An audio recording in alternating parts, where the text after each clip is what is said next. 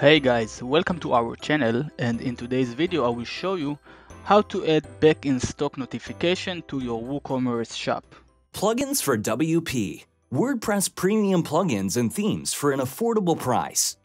Alright, so first of all, let's visit one of our sold out products, and we can see right now that the product is out of stock, and that's it pretty much. Our customer will leave the store and may even go to buy the same product from our competitor. So this is not good. We would like to allow our customers to leave their email address so we can market them later and notify them when the product is back in stock. So let's add this feature. We'll need to use a plugin called Back in Stock Notification by WooCommerce. You can get it from the official website for $49 or the exact same plugin from us for only $4.99. Again, it's the exact same plugin. Alternatively, if you have our plugin manager installed on your WordPress website, you can install the Back in Stock notification straight from your WordPress website. Simply go to PluginsForWP, search for it, and click on Install, and then on Activate. Once you activated the plugin, we can access its dashboard or the settings page by going to WooCommerce, Settings, and then into the Stock Notifications tab. There are a few settings that we can change, however the plugin will work just by activating it out of the box pretty good. There is not much to change. I will go to some of them later. But for now, let's refresh one of the sold out products, and here we have the button. However, because I'm logged in, we will need to access it from an incognito window to see what the form looks like. So here we can see the sold out item, and I can enter my email address over here. And once I click on notify me, I will get this message that the email address was submitted successfully. Now I can go to my email inbox and I will receive an email from them shortly after notifying me that I successfully joined the waitlist, and I will be notified whenever the product will be back in stock. So this is what the sign up message looks like. It's very simple, telling me which product I am waiting for, and it will let me know whenever the store will restock the item.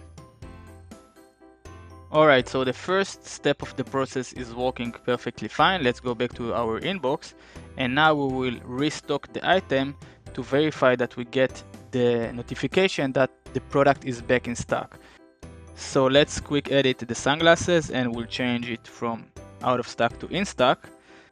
And shortly after, we should get a new message to our inbox saying that the product is back in stock and we can purchase it. So let's refresh it, and we can see the second email arrive a few minutes after, and this is the message saying that the product is back in stock, and we can click on shop now and we can purchase the item. Excellent, so the plugin is working as expected, and as I told you, it will work just out of the box. However, there are some settings that you can change regarding the plugin. Let's go through some of them. Just move on to the stock notification tab, and here we have simple options to change. I will recommend you to leave it as is, but you can also change it if you want. For example, if you'd like to require double opt-in, if you'd like to only allow registered user to sign up, change the minimum stock quantity before sending the back in stock notification. You can also add a checkbox for the user to click on that he agreed to the term of use prior to submitting the form. You can also change the sign up text, the text that will appear for already signed up members. And of course, you can check this box if you would like to show the form on the archive page for out of stock products. I don't recommend you to check it because you would like to encourage your customers to enter the product page and then find out that it's out of stock. You will have better chance to convert that way. Once you save the changes, move on to the stock notifications dashboard, and here you can get some data regarding your products that are out of stock. That will give you an indication which one of your product is the most popular one, and you should prioritize which one to stock first. Then move on to the notifications tab, and here you can see the registered users and what are the products that they are registered for and their status. Inactive status means that they already received the message that the product is back in stock. If you'd like to keep communicating with your customers, you can add them to your email marketing campaign like Aweber or MailChimp. Simply click on the export file and then click on download CSV, and then you can import it to any other software or app that you are using. Alright guys, so thank you very much for watching this video. Please let me know if you have any questions regarding this process.